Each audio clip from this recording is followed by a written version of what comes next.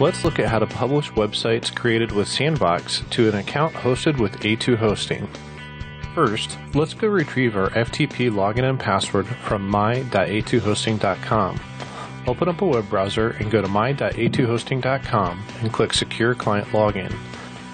Then enter your email address and password for your A2 Hosting account. Then click My Services.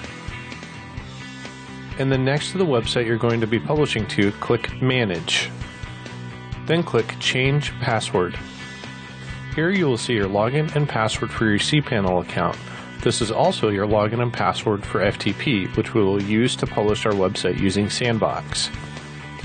Within Sandvox, click Setup Host. If you don't already have an A2 Hosting account, click on Corellia Recommends A2 Hosting and you'll be taken to a sign-up page. Otherwise, click Continue. In the top field, enter the web address that you'll be using to publish your Sandvox website. Be sure that the indicator below the website is green and says Reachable. In the server box, type in the FTP address of your website.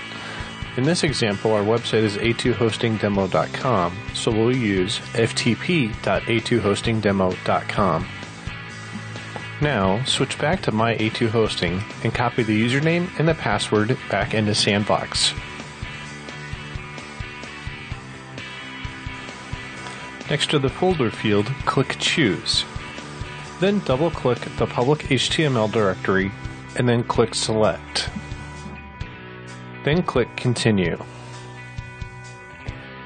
At this point, Sandvox will attempt to connect to the server and verify the credentials.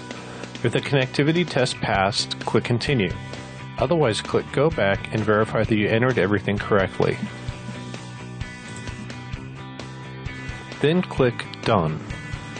Now it's time to publish your site. Click the Publish button. Sandvox will then copy all of the files necessary to use your website up to the server. When it's complete, click Save. And then click OK. To now go and view your published site, from the Publish menu, select Visit Published Site. A web browser will then open and show you your site published on your A2 Hosting account. For more tutorials, visit a2hosting.com/kb.